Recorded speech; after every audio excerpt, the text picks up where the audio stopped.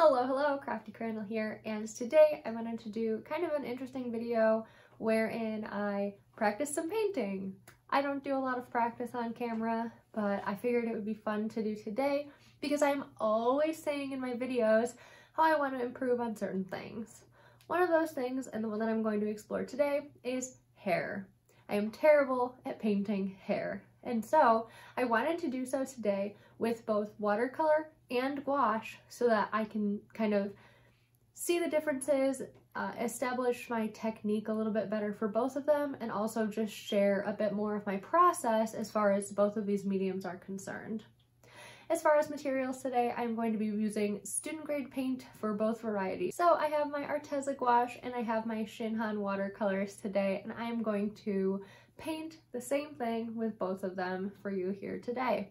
I'm going to use the same sketchbook for this, and I am also going to be painting the same reference photo, and that photo is going to be none other than the Evermore album art because I am obsessed. I went to listen to music today and it just happened to show up on my playlist, and so I listened to it today, and that is what I want to paint for this video. Without any further ado, let's get into the painting, and I will talk more about my process as the video transpires. The first thing that I did for this piece was I created a sketch of the album art on both sides of the paper. I did this freehand, and then I taped it down with my MT brand tape. So the right side will be the gouache, which, as you can see, I had a little bit of an accident with. Unfortunately, my gray gouache is no longer. And the left side will be the watercolor. And so after I had finally set everything up and got ready to paint, I went ahead and I laid down my base layer of watercolor. Because watercolor takes longer to dry, I knew that I needed to start there. I then went forward and continued layering in gouache as well. So I tried to work simultaneously on both pieces so that I could kind of complete them both at around the same time and make the video a little bit more interesting as far as seeing them both come alive at the same time. I continued to do this back and forth throughout the entire hair painting process. I attempted with the watercolor to go obviously light to dark, as that is a requirement of watercolor. And then with the gouache, I actually started layering in the highlights and the shadows like individually first, and then tried to blend them together to make it more seamless.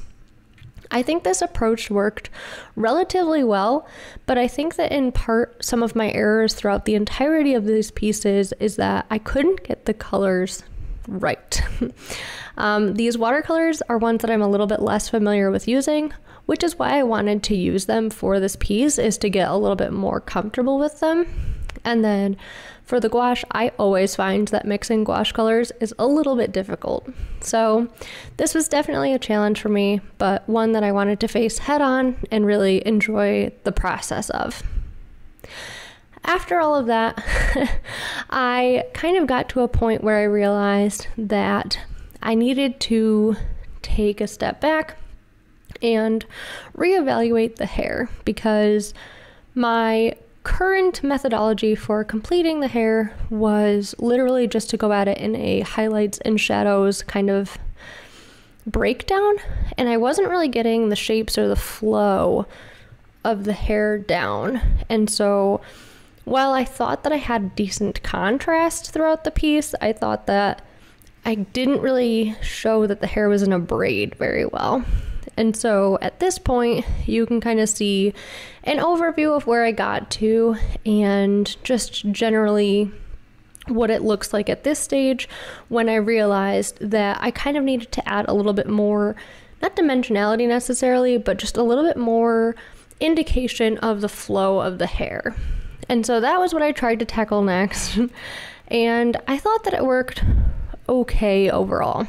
I definitely want to reapproach maybe a similar piece or a similar hairstyle in like just a hairstyle piece so that I can kind of work on understanding hair a little bit better.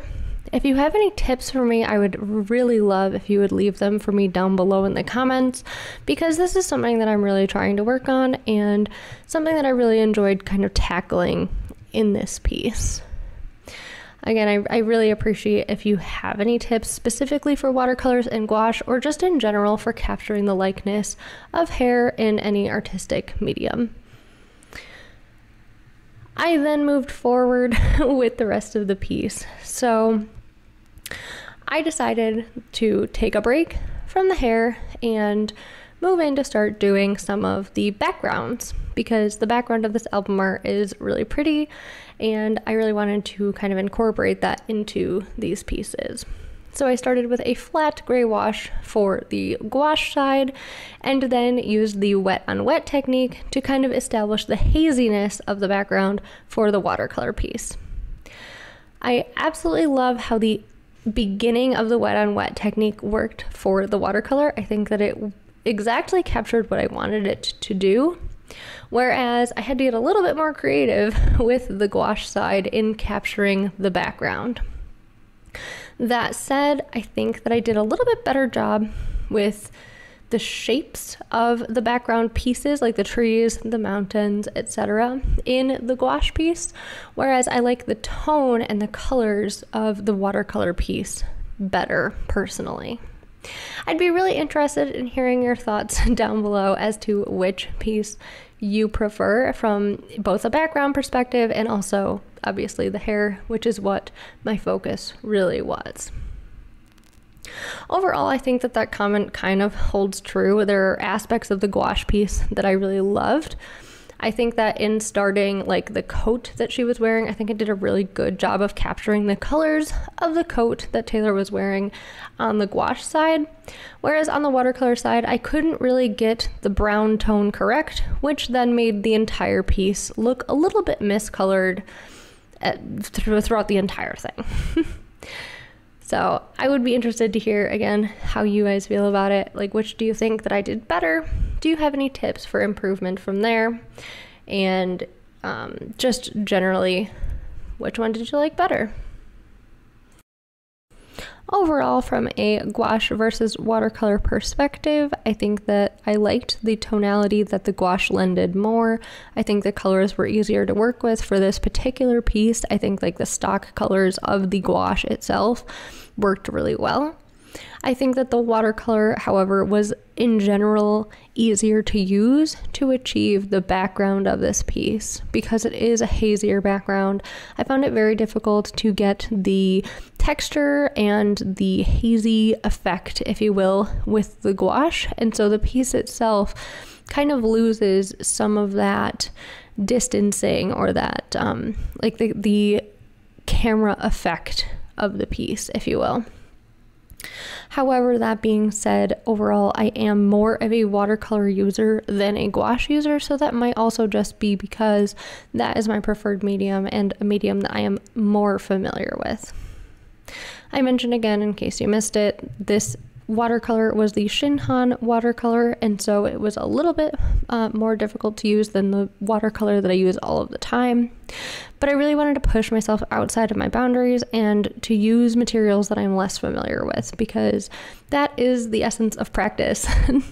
This piece was solely for practice. I wanted to gauge my skills and kind of get better, not only at drawing hair, which I've already mentioned, but just at painting in general. I wanted to test my processes to see how I would create each of these pieces and what my process would be, how I would approach it, because I think that your approach kind of really dictates how well a piece turns out in the end. As you can see at this point, I was almost done with these pieces. I just had a couple more finishing touches as far as the watercolor piece, bringing out the browns as best I could. I added a little bit more red tone and just really tried to bring it back to the tone I needed. Unfortunately, as you'll see in the end result, I don't really achieve that final base tone that the actual reference photo has, but I tried. I knew what I needed to improve on, I just didn't know how to do it. So that kind of goes back again to the approach phase. If you don't know how to achieve something, then you can try a bunch of things and maybe get lucky and get there. But it will just be a lot more streamlined if you already know how to do it. That's true of anything. I mean, I run into that at work all the time. Once I understand a process and know how to complete it, either from like a program state of mind or from like in general a knowledge state of mind, it just goes smoother. And I think that really applies here with both of these paintings as far as understanding the medium and understanding how to get from point A to point B. Now please enjoy some paint peeling, as I know that everyone on YouTube tends to enjoy. I think that it was a lot of fun, and I hope that you like the final pieces that I have created here. In general, the tape peeled very well off of this paper. This is the Fluid Watercolor Paper in my travel watercolor journal, and I'm using the MT brand masking tape.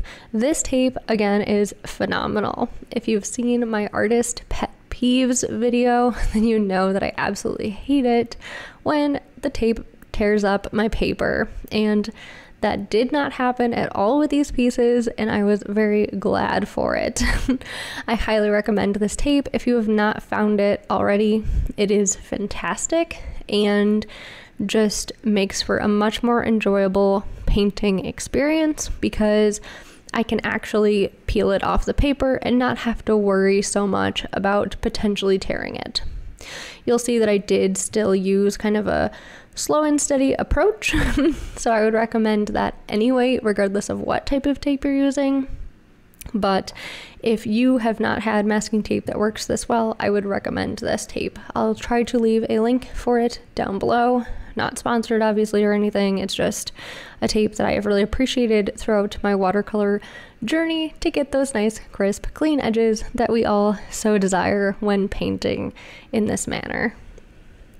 Here we have the final pieces. Please let me know how you liked them down below. I had a lot of fun painting these. I think that it was a great exploration into painting hair and into using the various mediums that I really enjoy and just generally getting some mileage and painting practice in. I will catch you all in the next one.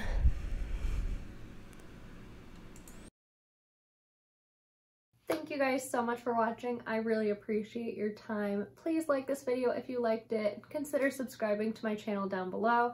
I post new videos every single Tuesday and occasionally on Friday regarding art and book related topics. Thank you guys again. I do appreciate it, and I will catch you in the next one. Bye!